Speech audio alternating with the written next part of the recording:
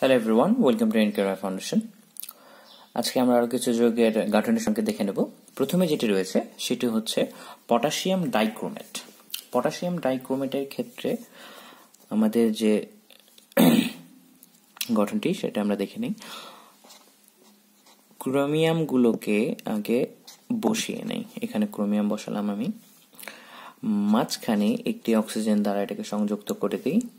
এরপরে এখানে ক্রোমিয়ামের এখানে অক্সিজেন, এই ক্রোমিয়ামে অক্সিজেন, নিচেও অক্সিজেন, এখানেও অক্সিজেন, এখানে ও, এখানে কে,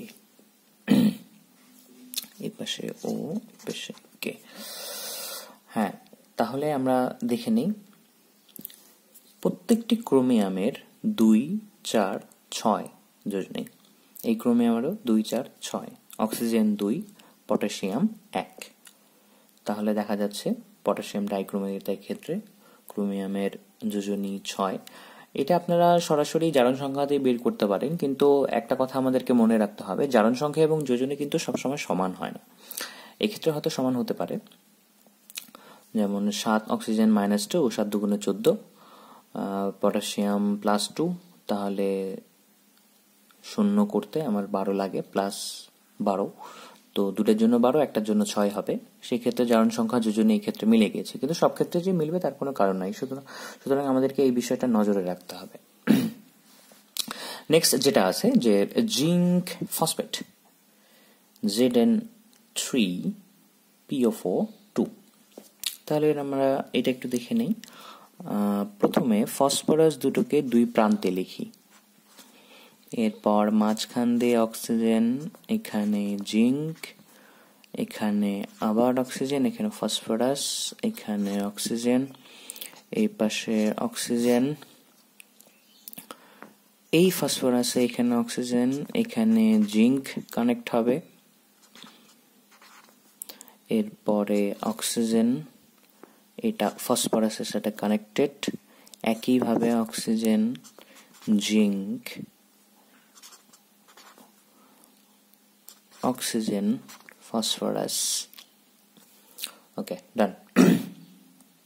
তাহলে ব্যাপারটা যেটা দাঁড়াচ্ছে যে এখানে ফসফরাস 3, 2, 5, এই ফসফরাসও 3, 2, 5, আর জিঙ্ক এখানে 1, 2, 1, 2, 1, 2, তিনটা জিঙ্কেরই 2, অক্সিজেনের যোজনী এখানে 2। তাহলে এটা হয়ে গেল। এরপরে আমরা যেটা যাব সেটা হচ্ছে ক্যালসিয়াম ফসফেট। ক্যালসিয়াম ফসফেটের ক্ষেত্রে আমাকে কিছুটা এই ধাঁচেরই হবে, পি,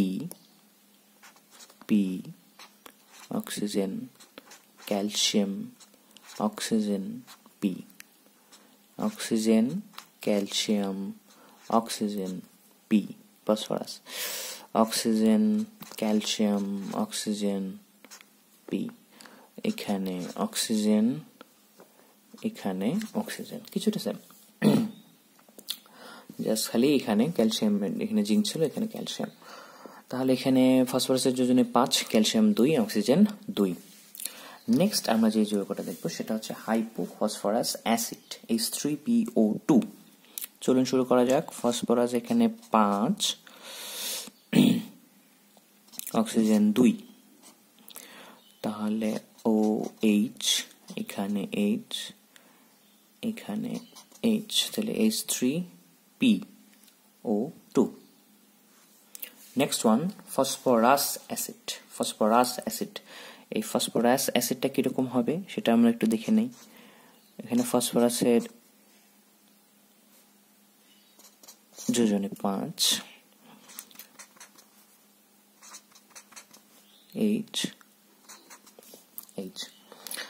হাইড্রোজেন 1, অক্সিজেন 2, ফসফরাস 5। এরপরে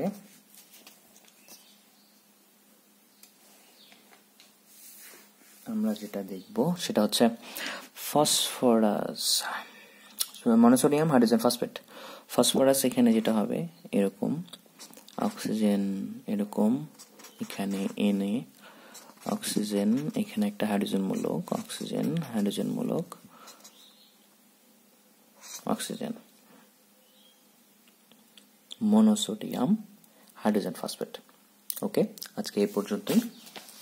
নেক্সট ভিডিওতে আবার দেখা হবে। যদি আমাদের ভিডিওটি ভালো লেগে থাকে অবশ্যই সাবস্ক্রাইব করুন এনকিউআর ফাউন্ডেশন। ধন্যবাদ সকলকে।